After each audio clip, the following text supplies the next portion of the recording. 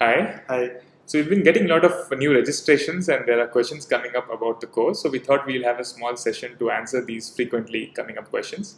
The first one is about prerequisites, right?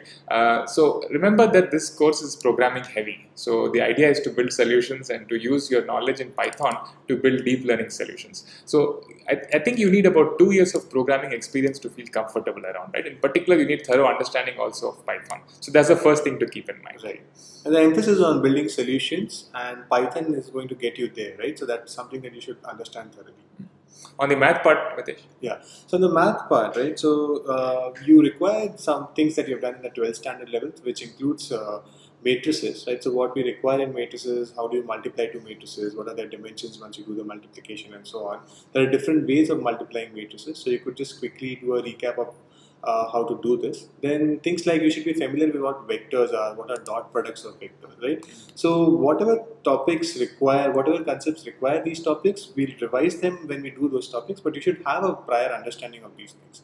And also derivative, right? So if you don't know how to compute the derivative of say 1 over e raised to x, and you will find it difficult to go through the course, right? So we'll again refresh this as and when required, but you should at least have some confidence that if you hear the word derivatives, you should not fret about it and you should have some prior understanding. Right. So in summary, right, so the course will try to recap many of these material, but you need to have prior knowledge to be able to keep pace with the course. The course will increase in complexity, ending up with a very complex solution at the end. To keep pace with that, you should have a good understanding of these things to start with, right? So that's on the prerequisite side. So those who feel that you have both of these, you should feel confident. For others, if you need, you can prep up on these topics in the remaining days before the course, right? Then we get a lot of questions on the syllabus. So we will just show you the slide from which was part of the course itself, right? So this is what we have in the form of a syllabus, right? So this is a 4-month course. So there are 4 modules, 1, 2, 3, 4, roughly matching up to 1 month of the course each. And as you can see, it has been broken down based on the final solution that we want to build. So these lines here tell you a bit about what is covered, right? So we've been getting a lot of questions from people. What is the detailed syllabus? Here it is, right? So the first module is going to be about things like what is a perceptron, what is a shallow neural network, how do you build these things with Python. So use something like NumPy, for instance. How do you build it from scratch? What are loss functions mathematically? How does gradient descent work? How can I program gradient descent, right? And eventually use that to solve the problem. Does this image have a text, which is a binary classification problem, right? So the idea of this slide, we can go through all of them now, or you can look at them yourself, right? So for instance, the second one, it introduces to you deep neural networks. We will be teaching the PyTorch framework, and then it goes into some important mathematical concepts like stochastic gradient descent, hyperparameter tuning, which is a practical thing to get deep learning working, and so on, right? So go back to this slide. Look at the content available here and see what are the different modules. And still, if you have further doubts, you can ask us specific questions on that, right? Anything to add on that? No, that's it. I mean, all the information is here, so you could just look at it carefully and hope it should answer all your queries about the syllabus.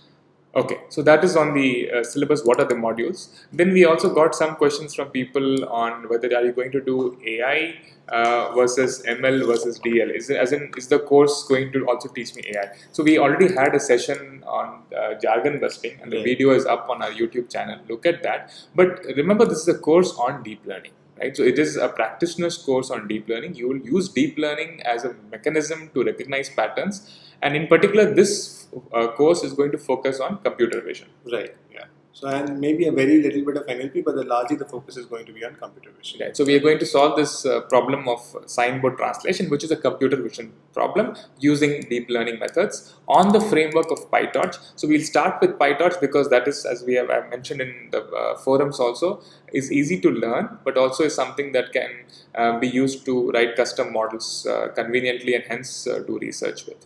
Right. So that is the syllabus. We are getting a lot of questions on this. Look at the material already available on the slide and also on the course video. So regarding the logistics, the course will start on 1st February 2019. So right now you see the first course on deep learning on your dashboard, but we'll start putting in the content on it starting 1st February. And all the content would be online through videos. And this will be available on our course webpage and not on YouTube, right? So once you log into your Padai account, you should be able to see this under the first course on deep learning.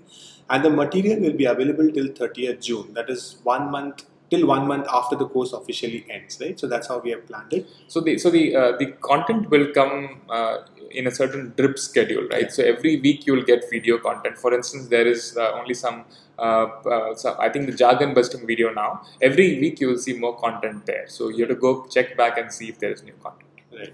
Yeah.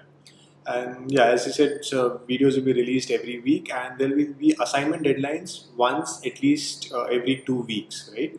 And so some people were asking what would be the time, will it be like Monday 9 a.m. that I have to see the videos and so on? No, so there will be no fixed time. We'll release the videos, you'll get a mail, every week some new content will come out, and then you could see the content at your own pace, but you will not have the flexibility to do the assignments at your own pace, right? So there'll be a fixed deadline for that, and all of us, you have to submit the assignments on the same date, right? Yeah, this is particularly important for those who are working, right? So videos you can see based on your schedule, but remember that at least 8 to 10 hours of effort is required every week, right? So you'll have to find that time to be able to finish the assignments within the time slot and keep pace with the course. Yeah.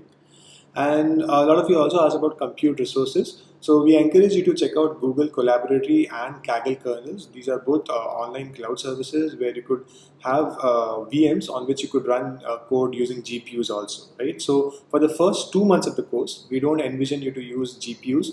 You should be able to manage with good CPUs or good machines that you have at your home or in universities.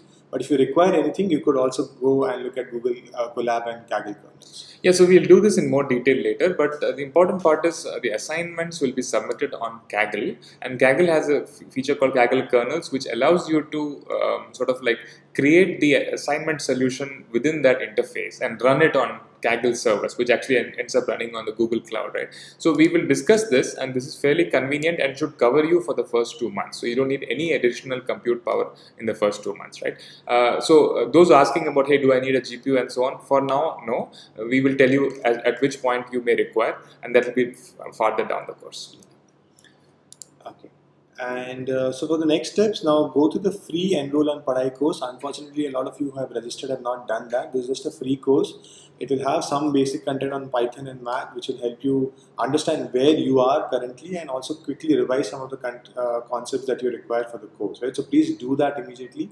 You can also create an account on Kaggle to get started with, just get familiar with this platform. And also some of you, as we had mentioned earlier, that we expect a lot of you to write blogs about the things that you learn in the course, and then we'll include this in our own publication on Medium. So we like to have Medium as a platform on which everyone writes blogs, so just do that. And one note that if you're taking images, etc. from the content of the course, then you should just cite it. That's a normal practice that you should follow. Yeah, so again, encourage people to write blogs. So create an account on Medium. You can find the URL, we're not added it here. You can find the URL of Medium. Write your blogs, and at the very top, you should cite where you're sourcing this material from, just as a good practice, right? You are allowed to use images also from our slide content or videos, but again, cite each image or video, right? And we will create a Medium publication ourselves and invite the best entries to be part of that, right? So I think already for the first blog call that we put out on AI map, there have been a few entries. We'll choose the best one and include that as the first entry within the publication. Okay, so regarding doubts, I think first thing is that, of course, as more people come in, the volume of queries and questions will increase, and we are unable to individually answer to all of these queries. That's the reason also to have this kind of a video to collect the most important questions. So if you write individual queries or emails to us, most likely you will not get the answer given the bandwidth that we are having. We will create a discussion forum once the course starts, where we can sort the important questions, have pinned questions and so on, where you will be more efficiently able to get your questions answered. Hopefully people within the community, including other students, will be able to answer you. What we will do is we will have I think a fortnightly live session where we try to collect the top questions and answer them in a session like this, right? So just to repeat, I think the main thing is there are many questions people have which are the same ones that others have asked, or they have already been answered by us in our videos, etc. Please look at them before posting your questions, right? And if your question is not being answered by us, most likely the answer is already out there. So please look around. Yeah. So then also some questions about what happens after the program. So first of all, there's no final exam here, right? What we want to do is build a solution and you'll be doing projects or contests, right? So that's what will happen at the end of the course. There'll be no written exam or any online theory exam as such. The certificate, just to clarify, this is from 1/4 lab. You'll get a certificate on completion of the course, which will show some score based on the assignment and contest performance, and also some relative ranking with respect to the other students in the course. We are not giving any job or internship guarantees. Please be absolutely clear about that. The only thing we have is that the top 1% or so of students who do well in the course will be invited to the DL summer garage that we have here, right? That's the only thing that is associated with the course, and only for a very, very few students. Yeah. Also on the certificate, this is not from IIT Madras. This is from the startup. So IIT Madras is involved only because we are affiliated to IIT Madras. It's not directly involved at all in this program, and hence there are no relations to what you are guaranteed from IIT Madras as well, right? So please bear that in mind. And also the internship program is more of an invite-only program for the top students who we think their solutions match the way we are approaching things. They will be invited to look at certain things, right? So it's important to realize this. So in summary, I think the first thing is take a closer look at the prerequisites. Ensure that you have the right background to start off, because the course is programming heavy. It will become more intense as we go along, because we want to build up to solving a complex problem. So that is one thing. I think the logistics is here, and the syllabus is also here. You can look at it. Regarding doubts, please look at videos already put up like this one and others, and before asking questions, and also recognize that this is not something directly from IIT Madras. We have a set of links here. We'll put them also as part of the YouTube description. Please go there and check out what's there. Okay then. See you in the course. See you. Bye.